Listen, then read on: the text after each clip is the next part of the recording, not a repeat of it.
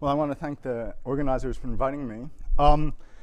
So there's this, maybe you know, there's this famous short story by Edgar Allan Poe called The Purloined Letter, where somebody steals a letter and it's hidden, and the police are looking for it, and it turns out to have been hidden in plain sight. And so what I want to talk about today has a kind of a similar flavor to it. So there was some conjectures. So about 30 years ago, Mark Green and others made some conjectures about algebraic curves. And then the big progress was maybe 10 years ago by Claire.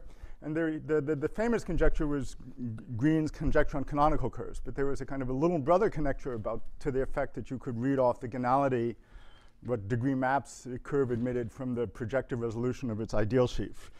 Then about a year ago, it turned out, Lawrence Hein and I realized that by a tiny little variant of the methods that Claire used in her work on canonical curves, this thing kind of popped out. So somehow what happened is it turned out that this thing was hidden in plain sight after all. So that's what I want to talk about today. I want to show you the purloined conjecture, I guess it is. So, OK, so we're going to deal with curves today. So let's let C be a smooth projective curve of genus G, or let's say over C. So at a certain point, we'll want a working characteristic 0. And we're going to be interested in large degree embeddings of this curve. So L or LD will be a line bundle on C of degree D. And let's make D at least 2G plus 1. So this means that this line bundle is very ample, and so it defines an embedding of C into a projective space of dimension R. So this is we'll always look at the complete embedding, and we're in the range where R is determined by just the degree. So it's D minus G. OK, and so the idea is that back in the early 1980s, Mark Green realized that you can see classical results about equations defining curves, or for that matter, other varieties. You should see these results as the first cases of more general results about more general statements about higher syzygies. So let me start. So what is the sort of the classical picture? So the classical picture here is as the degree of the embedding line bundle grows, the algebraic properties of C get nicer and nicer. So classically, what people understood is that if D is at least 2G plus 1, which we're assuming, that means that this embedding defines a projectively normal, this line bundle defines a projectively normal embedding. So sections of tensor powers of L are given by symmetric products of the sections of L. And then when you go up to at least 2G plus 2, the classical result is that the homogeneous ideal of C in this projective space is generated by quadrics, by elements of degree 2. And but people never really asked themselves, well, what happens starting at 2G plus 3? And what Mark Green realized is you should generalize this whole story to higher syzygies. So generalize to syzygies. So for better or for worse, there's a certain amount of notation that's needed for this story. So let me introduce a first piece of it now. So what the idea was, you want to essentially look at syzygies, the projective resolution of this homogeneous ideal. So let's let S be the symmetric algebra on the space of sections of L. So that's the homogeneous coordinate ring of this projective space. And then I want to look at the graded ring associated to L. So this is going to be the sum of all the sections of multiples of L. And this is an algebra, but actually all we care about is that it's a module over this S. So it's a graded S module. It's a finitely generated graded S module. And then like any finitely generated graded module, you can look at the projective resolution of this R. So let me, I think the pros, which I'm really not, but they go from left to right. So let's see if I can do that. So you take this ring R, has a certain number of generators, like in this A0, J. So this I'll call E0. This is the first piece of the resolution. Then I look at the relations among these and so on. A1J. different index set j's. And in this case, the length of the resolution is r minus 1. So we go up to s minus a r minus 1 j. OK. And I'll call this E1, just to give it a name, E2, ER minus 1. So this, OK, so this is the resolution. Now, in our situation, we're going to assume that this L is, we're in the situation where L is normally generated. So that means that this ring only has one generator. So in our situation, so when E naught is just S, as it is in, so let me say this differently, sorry. When L is normally generated, as it is necessarily in our situation, then there's only one generator, so E naught is S. So we can just get rid of all the generators here except the one in degree 0. And then the kernel of this map is just the homogeneous ideal of the curve. So in that case, the rest of the resolution is just a resolution of the ideal. And in this case, when is the, so in the first classical condition is this space of generators just occurs just in 1 degree. And then when is the rest of the resolution is in the resolution of the ideal. So when is it generated by quadrics? Well, that just means that all the generators of this first module of Syzygies have degree 2. So in this case, the next piece is as simple as possible. So E1 is just a sum of S minus 2s if and only if the ideal is generated by quadrics.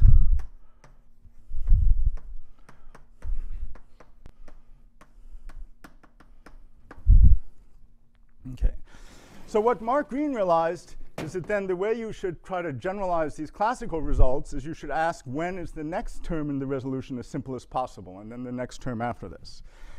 And so he proved a theorem about this. So let me state his theorem. And it says just what you might think it says. It says that as the degree increases, more and more of these pieces of the resolution just become linear. So what he showed is that if 1 is less than or equal to p is less than or equal to the degree of the line bundle minus 2g plus 1, let me make sure I have this right, yes, then the pth piece of this resolution, E sub p, is just all the generators occur in degree minus p, or occur in degree p plus 1. So if p is equal, this starts when d is equal to 2g plus 2. So when d is equal to 2g plus 2, it says that, so then we can take p equal 1, and then it says that E1 is just a direct sum of S minus 2. So that's the classical fact that the ideal is generated by quadrics. The first non-classical case occurs when p is equal to 2g plus 3. So what does Green's theorem say when p is equal to 2g plus 3? So so if d is equal to 2g plus 3, then we can apply this theorem with p equals 2. And it says that the relations among the quadrics are generated by Syzygies with linear coefficients. So what this says concretely, it says that, let me just say a little bit vaguely, the relations among quadratic generators of the ideal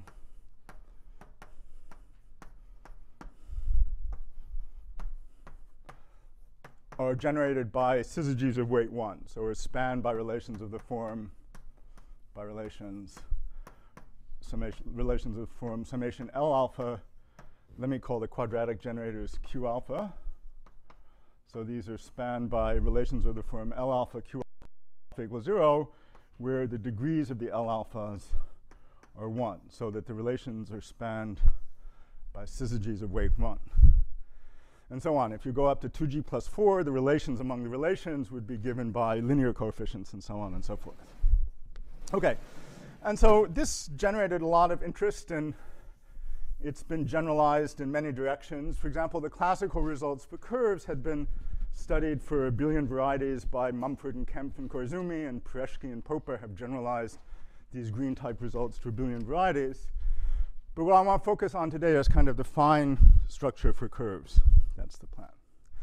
Now, there's a more general question you can ask. And it's going to turn out to be important to sort of introduce a second variable. So more generally, let's let B be any line bundle. So take any line bundle on the curve.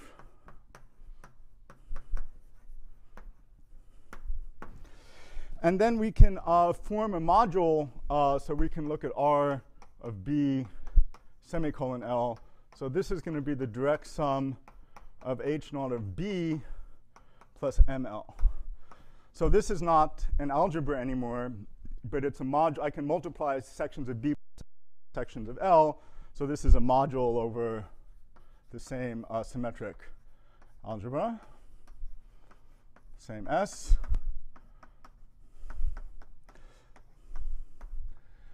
And then we can look at the syzygies of this thing. Maybe I'll keep this up for one more minute. So we can again form the resolution of this module R over L, and again we get these EIs, and we can look at their various properties. So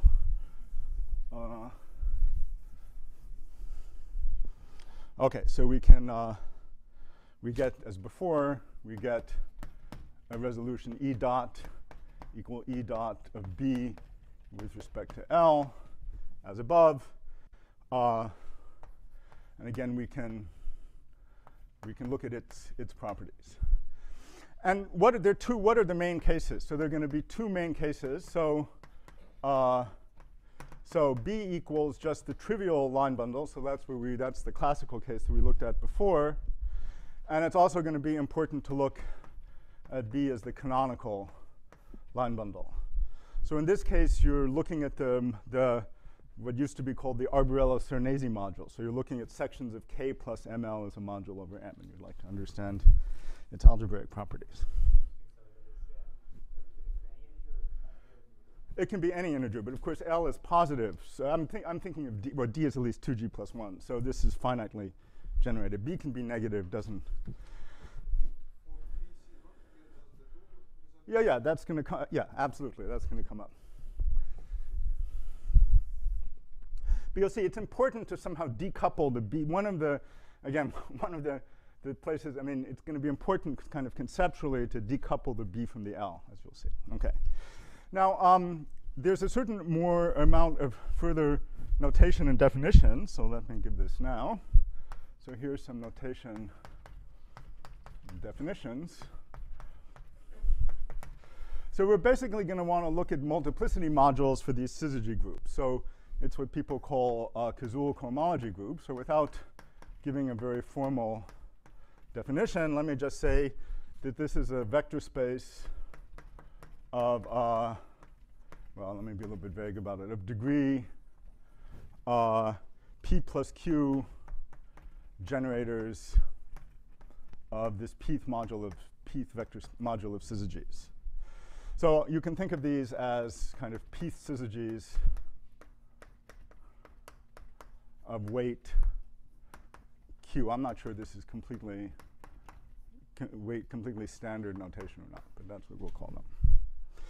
So these are really just multiplicity modules. So what this really means is that, so if we take this Pth thing here, it's just the sum over Q of these KPQs tensor over the ground field S minus P minus Q. So it's just like that. And again, the indexing is a little bit funny, but hopefully eventually it will become clear why people do it this way. So in terms of these KPQs, what does Green's theorem say? So the indexing is rigged so that these syzygies that here all have weight 1. So what Green's theorem says in terms of this language that for P in this range D minus 2G plus 1, then you only get syzygies of weight 1. Then KPQ for the trivial line bundle equals 0 for Q not equal to 1. So you only get syzygies of weight 1. Okay, so what's the basic question we'd like to understand here?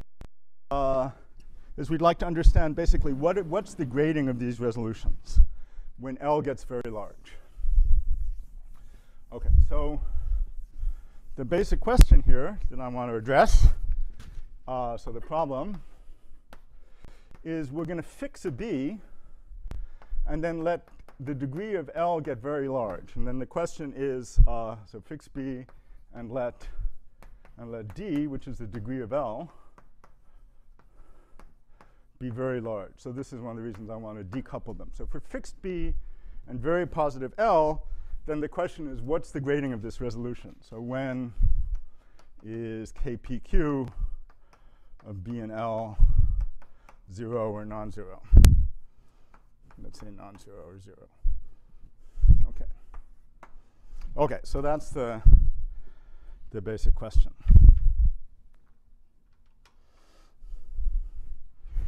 Now, again, going back to the original, to Green's original work in the early 80s, much of this story was worked out right at the beginning. So let me tell you what's kind of known from the start. So Syzygies of curves of large degree. Okay, so there are some, as I say, most of the picture has been understood for a long time. So this is the important stuff here is Green, but let's say Green and others. So it's and again, much of this holds for suitably modified in all dimensions. But anyway, so again, we fix B, and then we let D, the degree of the line bundle, get very large. Then for very large D, what can we say? Okay. So maybe I'll go to, there's sort of 3 statements here.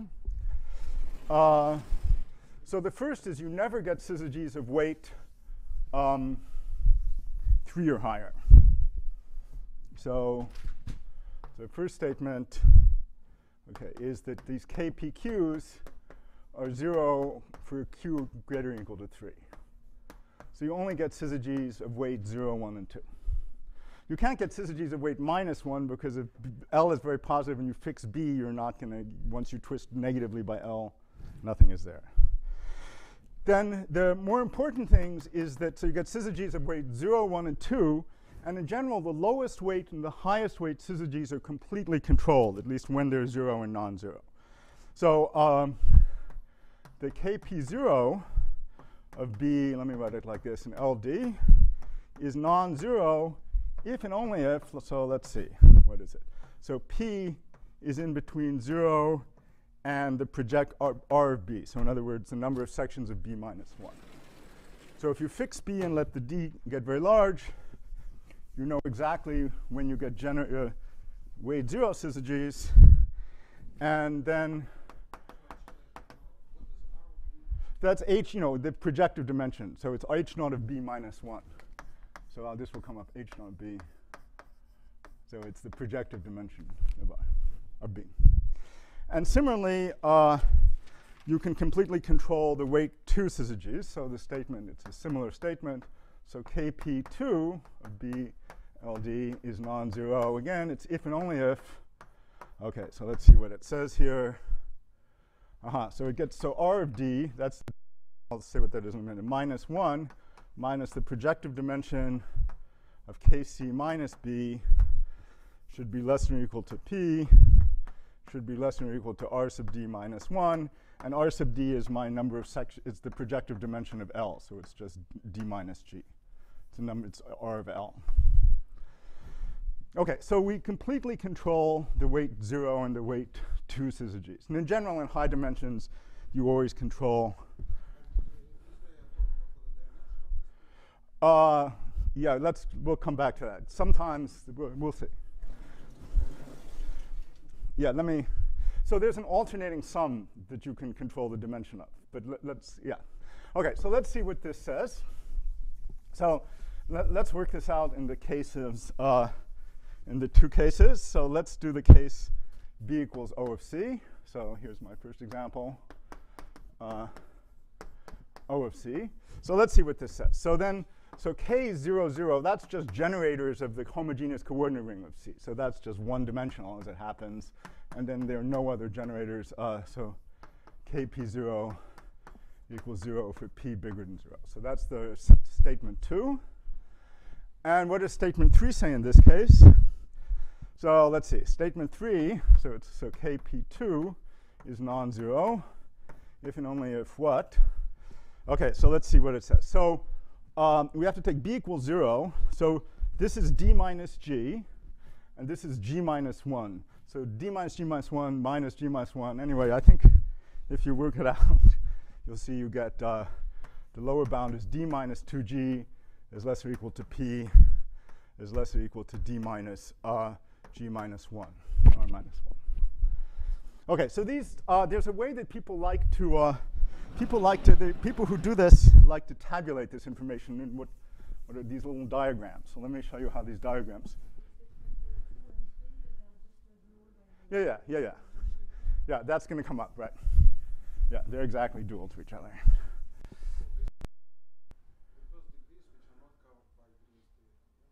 Yeah, so right. In fact, yeah, whenever it's not covered by Green's theorem, then yeah. So let me draw the picture, right? Because I'll show you where Green's theorem comes from. But these are rather general statements. I mean, they're analogous things in higher dimensions too. The non-trivial thing is actually, in this case, it's the statement 3. But anyway, let's see. So here people like to draw a table. These are, so I have to confess, it's taken me 30 years to make my peace with these tables. Although I've worked on some other projects in the meantime. In any event, it's not the only thing I've done. What you do is you draw a little table with p and q, and there's 3 values of q we might be interested in. And then here we're gonna, these are syzygies of weight 0, weight 1, weight 2. And let's draw the relevant p, 0, 1. Let's see, then I want to do d minus 2g, which is r minus g. And then I keep on going, and the table ends. So the last possible value of p is r minus 1, which is d minus g minus 1. And the thing that people like to do for reasons that are not totally clear to me, will write a star to mean is non-zero, write a dash to mean is equal to 0. Okay, this is just what people do. So what does the second statement say? It says, and we'll put the, let me make a little more room here.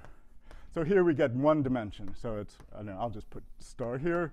And then everything else on the top row is 0. And then what does it say about the bottom row?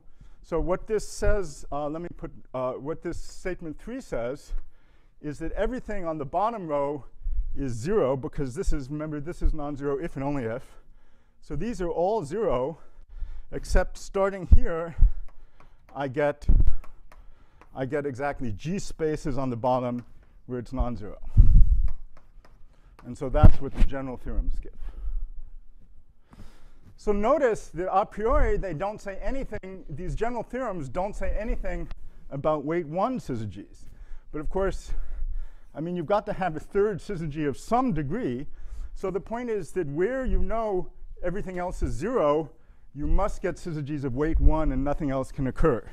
So the corollary of this is that, so since you completely control the 0 and 2 syzygies, the corollary is that if 1 is less than or equal to p is less than or equal to d minus 2g minus 1, then you must get weight 1 syzygies and only kp1 occurs.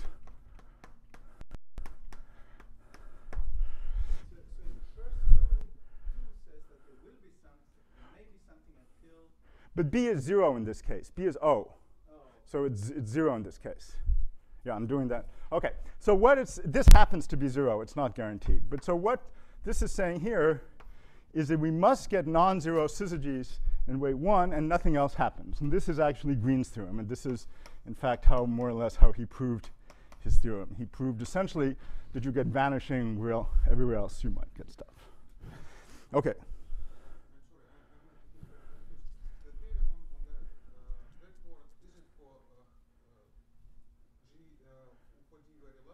Yeah, we fix b, and then we let d get very large compared to d, or compared to b. So b is always fixed, and then we're working asymptotically in d.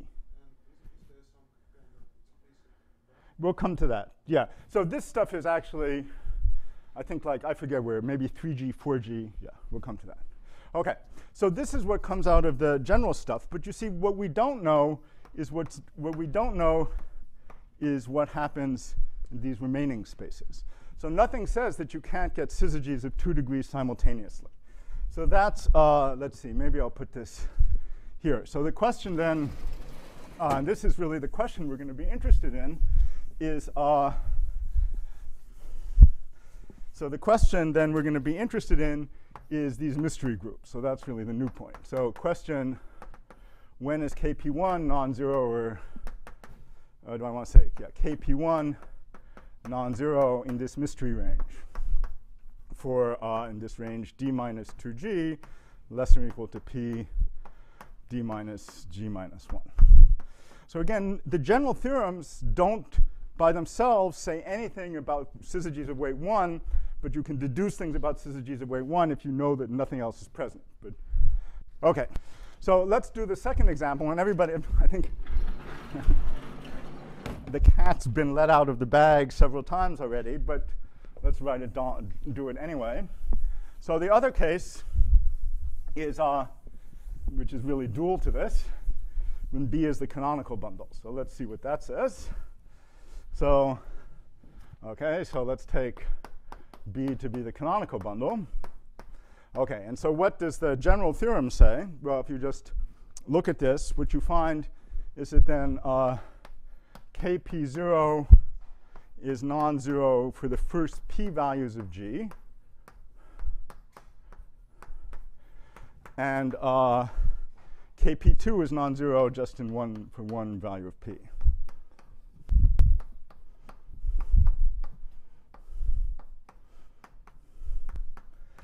Okay, so let's again draw the picture, draw the table.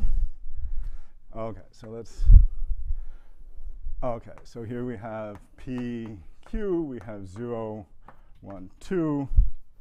Let's see, here we go 0, 1. The interesting cases here are G minus 1, G, and then we go up to G minus D minus R minus 1. Okay, so here we get G values of P for which we get syzygies of weight 0 and everything else is 0. Here we just get one value of P where we get syzygies of weight 2 and everything else is 0. It can't be G minus D minus 1. It's D minus G. It's R minus 1, right. Okay, does that seem better? I mean, we're embedding in dimension, I mean, G minus D, okay. And so, okay, and then again, so again, we get the corollary that where everything else is 0, we're sure to get stuff of weight 1, and in fact, we don't get anything here. And now there's a mystery region here. So let's see, maybe, let me put this over here. So the corollary as before is, just as before, so the corollary as before is that, so KP1 of KC LD is definitely non-zero for, what's the range here? P between G and, well, G minus 2, so as we can say again, but the theorem doesn't say anything about the remaining ones. Okay, now as been pointed out, these are really the same diagram. So these diagrams are rotates of each other. I always thought they were reflections, but then Okenkopf pointed out that they really rotates. But in any event, these are the same information, and that's because these groups are dual to each other. So there's some duality. So it's just Serre duality. And so what duality says in general is that KPQ of, let's say, B with respect to L is dual to, I mean, the numbers don't matter, but it's R minus 1 minus P on a curve 2 minus Q of K minus B with respect to L. So these guys are dual. So these are really the same. I mean, one diagram is just a rotate of the other diagram. Are you going to say how they're dual? It's Serre duality. I mean, look, this is computing the X. This is an FAC. Anyway, I think it is. Anyway, I'll show later on. There are no diagrams like that. There are no diagrams. but these are basically computing some x's of the canonical module. I mean, when you resolve the ideal and then you flip it around, I'll say it again. When I write down how you compute these things later on, I can. There are many ways of seeing this, but anyway, so this is a general fact.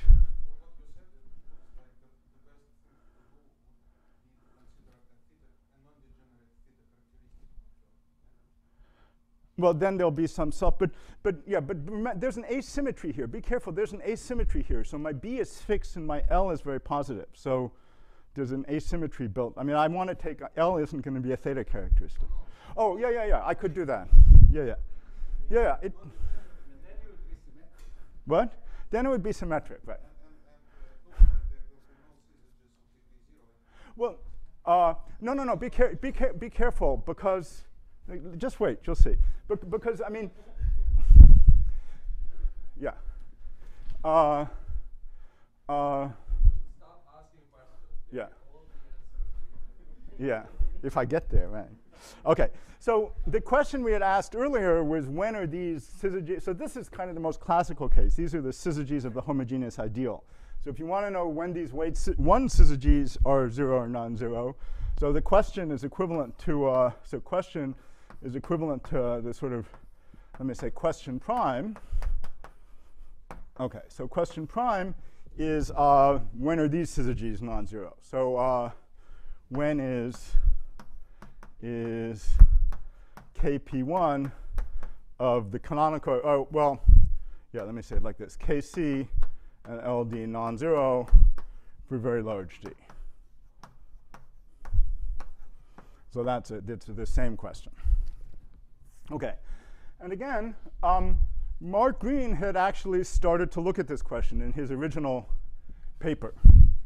So what did he show?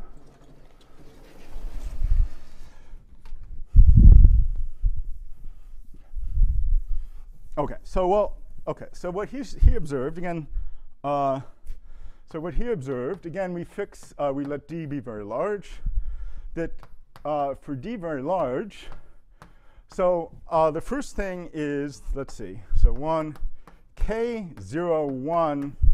So it's this is I'm going to look at the canonical bundle 1. This you'll see for reasons will become clear. This is the one I look at. So Kc of LD is always 0. So what that means concretely, just in plain English, so to speak, is that the map from H0 of K, let me assume, I forget whether I assumed the genus is at least 2, but let me do that here. H0 of K, tensor H0 of L, maps onto H0 of K plus L. So that's saying that this is surjective. And so what that means is that, in general, this spot is always 0. Or anyway, the last question mark over there is always 0. But now the first kind of interesting thing happens when you look at K11. So now it's not always 0. It's sometimes 0 and it's sometimes non-zero. But it's non-zero, so as Kuznetsov said, if there's going to be one kind of funny curve, of course, it's going to be the hyperelliptic ones. So if and only if C is hyperelliptic.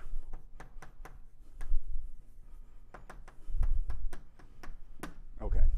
So what that means, let's see, I can put a little, so this spot here is sometimes 0, sometimes not 0, but the question is whether or not there exists a degree 2 map from C to P1.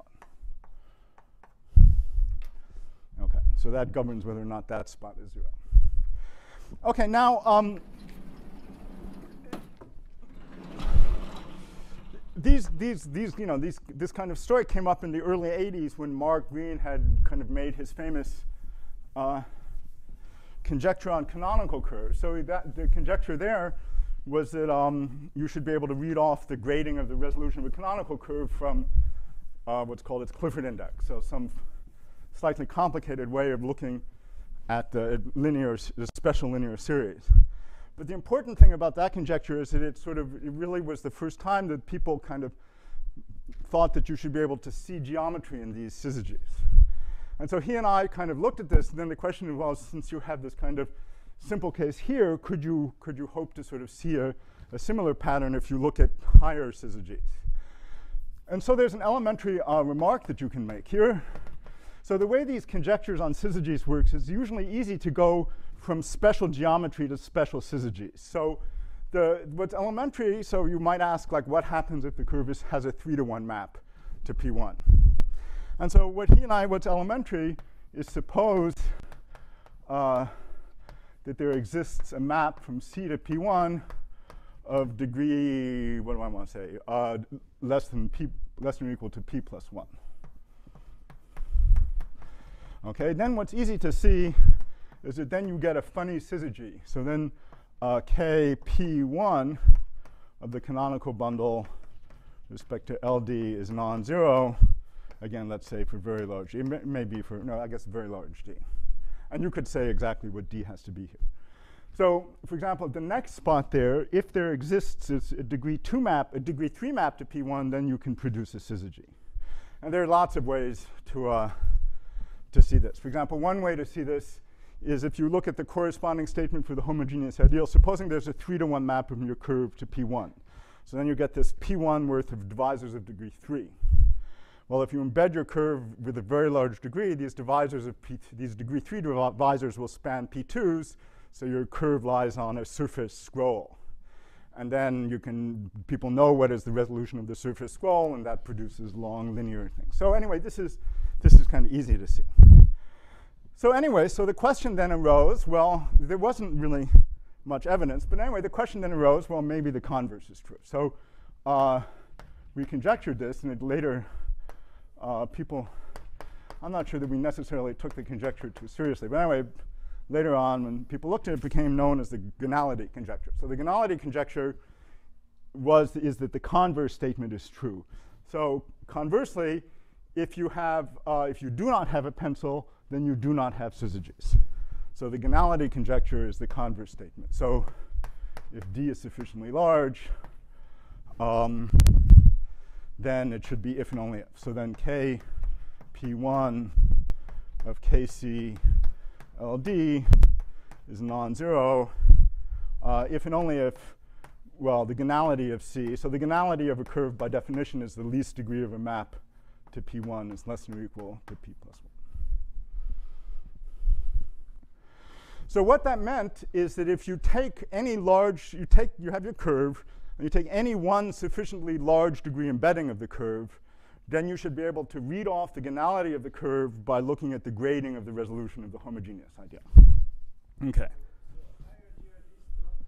No, and so this was always supposed to be the little, if you know Mark's canonical curve conjecture, this was always supposed to be the little brother of that, because the idea is it has to be governed by gonality, not Clifford index. So you know what you're looking for. I mean, so one of the problems with the Green's conjecture on canonical curves is you can't imagine what the second to last line of a proof would be. But here the second to last line of a proof would be, therefore it has a map to P1 of degree less than or equal to. So somehow this always had to be easier than that, because you knew what you were looking for. Okay, and so what this predicts in terms of the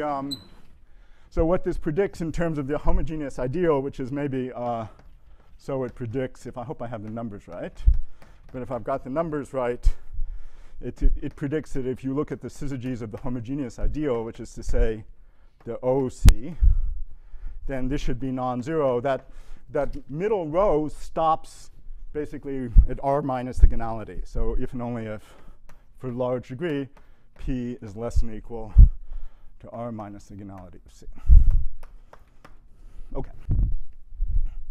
So then, of course, the big advance in all these questions was Claire Voisin's work on general canonical curves. And then using the computation she made for canonical curves, she and Produk proved this gonality conjecture kind of generically.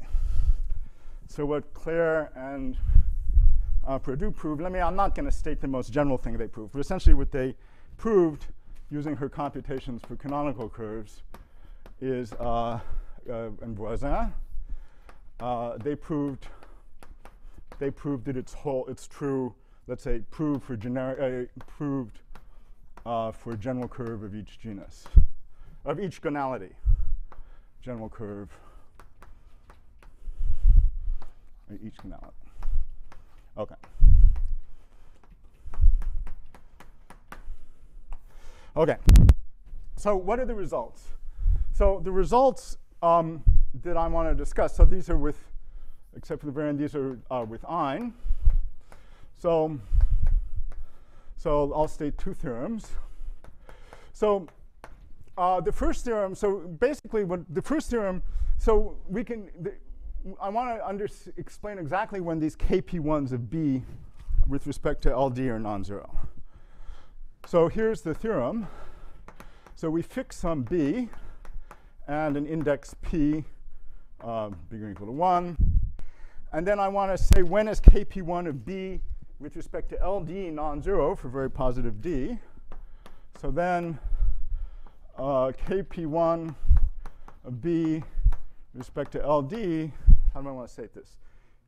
Is equal, I'll say when it's equal to 0 for a very large D.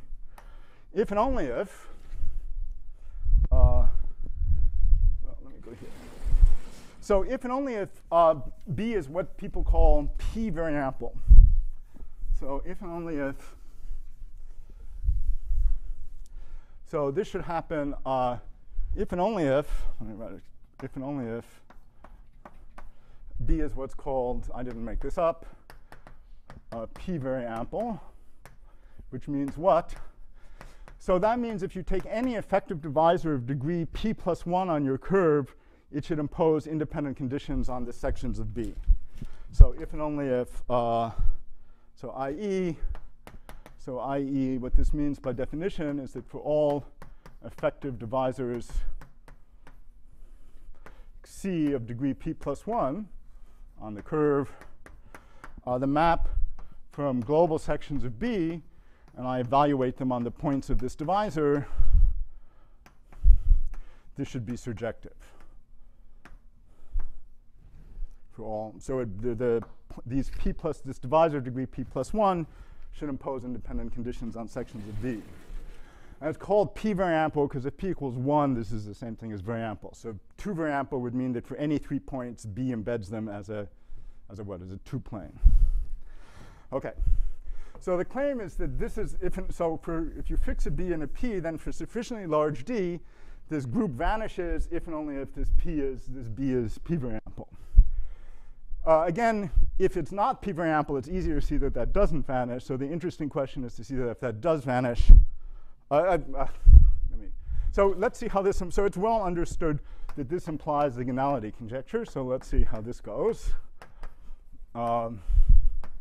See, and this is why it's kind of important, well, you'll see why it's important to separate, to decouple the B from the L. So, okay, so what do we need to prove for the gonality conjecture? So the important thing is to show that if this group is non-zero, a non-zero syzygy gives a non-zero linear series, a funny linear series. So let's suppose that this kp1 of the canonical bundle LD is non-zero for a very large D. Okay. Is non-zero, yeah. So what does the theorem say? So the theorem says with B equal to the canonical bundle, it must fail, this condition must fail. So what this means is, so there exists a divisor of degree P plus 1 that doesn't impose independent conditions on the canonical linear series. So we're taking B equals K, not imposing independent conditions on the canonical linear series. But now this is what's special about the canonical linear series. As soon as you have a divisor that doesn't impose independent conditions, then by Riemann-Roch it moves in a pencil, at least. So then R of C is at least 1, so it defines a map to P1 of degree at most P plus 1. So the case B equals, and again, it was quite well understood that this is what you'd want to prove for this. And so in general, what the theorem says is that then, since we already understand for large D, we already understand the kp0 and the kp1s, then the kp2s, then one now has a complete understanding of the, the grading of the resolution of any B. Now, as somebody, the question, of course, arises: can you do this effectively? And so in our paper, we had given some kind of crazy bound. But then Jürgen Rothman, who was a student of Hartshorne, who then went into banking, saw the paper, and I think he's still in banking, but he proved a very nice effective statement. So it's a very nice statement. So he showed that in the situation of the theorem 1 holds as soon as, so he gives, I think it's essentially the best possible, holds as soon as, I think it's the best possible statement, more or less. So as soon as h1 of L equals h1 of L minus B equals 0. So what that means is that the gonality conjecture holds. So gonality holds essentially for degree at least something like 4g. So I think we had gotten some statement that was like g cubed or something, but this is, I think, essentially the best possible. So that's a very nice. Now, what can you say? What can you say? Yeah, sorry. Yeah, this is theorem 1. There are not going to be that many theorems, right? There's only one more. So here's theorem 2. So what can you say if you're not in this P very ample situation? So if B is funny, has funny divisors. Well, okay. So then, so theorem 2 is, let's assume that B doesn't satisfy this condition. So assume that B is not, I hate this word, P very ample, but anyway. Okay. So assume that there's some divisors of degree P plus 1. Well, then you can count how many funny divisors of degree P plus 1 there are. So let's introduce a name for that. So let's set gamma, how do I want to do it? Gamma sub P of B to be the dimension of the set inside the symmetric product, C inside the symmetric product, so that the map, how am I going to do this? Well, the map from H0 of B to H0 of B tensor, this map is not surjective. So it's some kind of degeneracy locus. So this is the thing that counts the dimension of the set at which this condition fails. And then the statement is, right, so the statement then is that, so that we know that then the KP1 of B with respect to LD will be non-zero, but the claim is that it grows for large D as a polynomial of that degree. Okay, so so the claim is that then, okay, so the claim is that then for D very large, the dimension of KP1 of B with respect to LD is a polynomial in D of that degree. So the rate of so it measures the rate of growth of these groups. Now, to answer Sasha's question, so can you control the size of these things? So not in general, but if you're in the range where there's basically basically the alternating sum. If only one of them is non-zero, it's an Euler characteristic. But in general, these aren't Euler characteristics, so it's hard to. Okay. So as I say, this is kind of a weird story. So it turned out the purloined letter aspect of this is that it turns out that the conjecture is basically a trivial consequence, a tiny little variant of the things, some of the ideas that Claire used. So, well, both of them, but theorem 1 in particular. Okay, so let's see. So this is, so let me now talk about Cazul cohomology and symmetric products. Okay. Okay. So what was the idea? So as you probably know, Claire wanted to study the syzygies of general canonical curves. And so the idea is that if you take a K3 surface of Picard number 1, its hyperplane sections are supposed to behave like general canonical curves, so you could try to compute the syzygies of a K3 surface.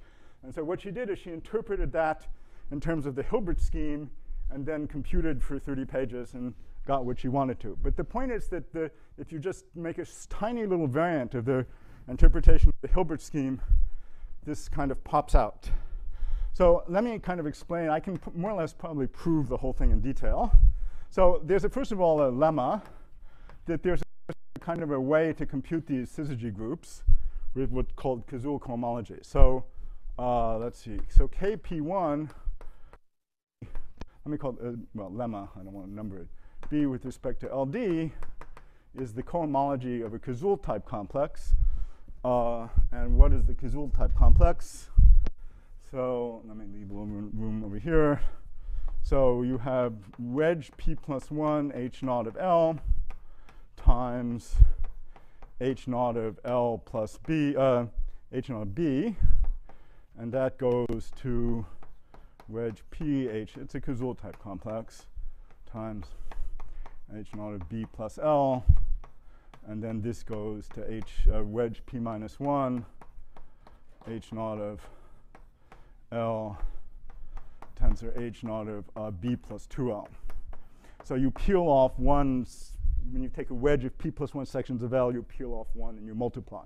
And this explains the indexing is here. We have 1L, so this KPQ would be defined similarly with QLs there. So that's how the grading goes. So this is kind of, this is a general fact. This is completely general. Okay. I mean, again, and so Dan, if you want, you can prove the duality, apply sphere duality to each piece, if you like. Okay, so this is a well-known. Okay, so when you actually play with these things, what? Okay.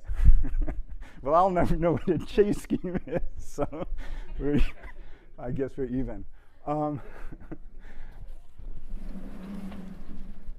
Okay.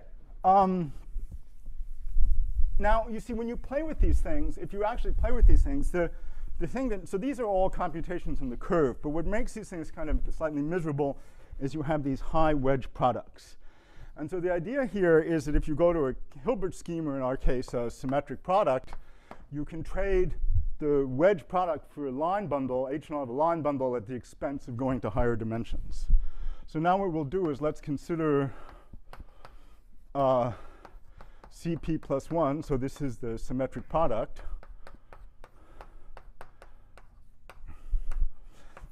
Okay, and then if we have a line bundle, then there are some standard constructions one makes here.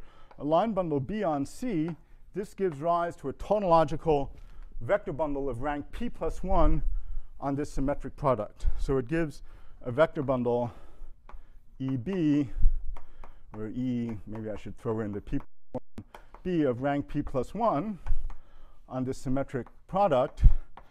And, well, the easiest way is just to tell you what the fibers are. So the fiber of this vector bundle at a point P, so what should I say here? So the fiber of this thing, fiber of this E sub B at a divisor C,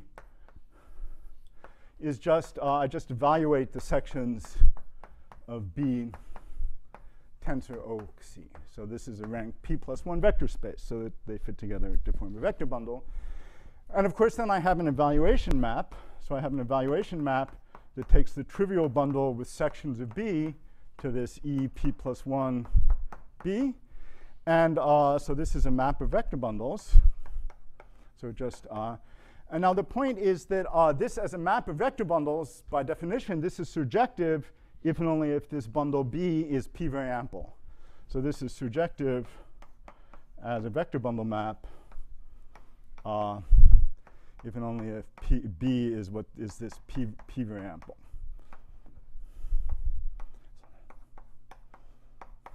Okay. I should say the only way that this really differs from what Claire did is she didn't actually work on the Hilbert scheme. She worked on a statement above on the universal family. And so I think so the advantage of working downstairs is the picture there is you see this right away. Okay. Now the next player is if we have a line bundle, given a line bundle L on our C, then we can introduce, again, these are not standard notations, but we can look at the determinant of this E sub L. And this has again, it's kind of well known. The nice thing about this, so this is the thing that people look at to embed Hilbert schemes in Grassmannians.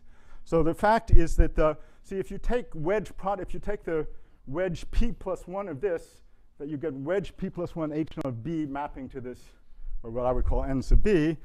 And the point is that then H naught on this P plus 1 of this line bundle is our friend wedge P plus 1 H naught of L. So again, Claire proved this, but this is rather a standard fact. So you see, things are starting to look a little bit Cazoulish here. So now let's look at, okay. So you see what we've done is we've, at the expense of passing to higher dimensions, we've replaced these wedge products by sections of a line bundle. So that's good. Okay, now the next step is to consider, let's consider this, let's put these two things together. So let's take this bundle E sub B and tensor by this line bundle N sub L. Now, who maps to this? Well, E sub B, E sub B is a quotient of the trivial maps. I have a map from an evaluation map from E sub B tensor NL. And then the sections of N, so H naught of E sub B maps to E sub of B. And wedge P plus 1 H naught of L maps to sections of L, sections of NL. So I put these two things together. I get sections H naught of B tensor H naught of L. That maps to H naught of, so I'm saying, I want to consider this thing. So I get a map here to H naught of EB tensor NL. Okay. And so this is looking kind of familiar. See, this is the thing that's coming in. This is the incoming group in that Cazul complex. And so the basic thing that Claire proves, so the next lemma, which is due to Voisin, is that the sections of this EB tensor NL are actually the cycles for this Cazul complex. So, so the next lemma, and again, this was the kind of the crucial computation that Claire made, is that the sections of that thing, in general, this is the group of Cazul cycles. So it's the Cazul cycles. It's the ZP1 of B with respect to L. So this is the cycles in the Cazul complex. That's right, right. So this is the kernel of the out. So this is the incoming map, and the thing that's standing there is the kernel. Okay, so what does that mean we need to show? So therefore, what that means is that, okay, so in other words, KP1 is 0 if and only if this map from H naught of B, let me give this a name. So if and only if this map star is surjective.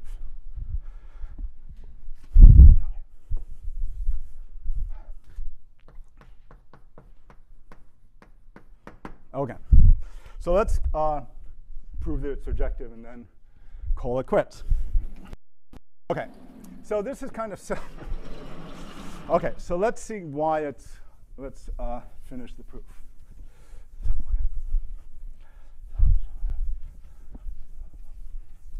Okay, so proof of theorem. Okay, so again, there's an if and only if statement, but the serious direction is to show that if the B satisfies this P very ample condition, then the Syzygies group vanishes. So let's assume that B is this P very ample. So what does that mean? So what that means is that if I take this evaluation map, this maps on to E sub B. So the surjectivity as a vector bundle map is the same thing as this P very ample. So let me give a name to the kernel. So let me let M be the kernel. So it's a kernel bundle. So it's an M bundle. Okay. And now let me twist this whole thing by n sub L.